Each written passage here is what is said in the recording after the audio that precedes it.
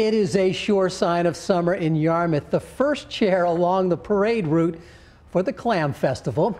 It was first seen this morning on Main Street, and how appropriate to show up on the first full day of summer. Now, there is plenty of time between now and the start of the festival, but officials say it's no surprise that people want to claim their space early. Today was the first day that we saw chairs out, which is a little later than usual, but I think people are just getting in the swing of things with the official day of summer being yesterday. Right. So now we are just a few weeks away. We're very excited. And this will be the 51st year for the Yarmouth Clam Festival. It runs from July 15th through the 17th.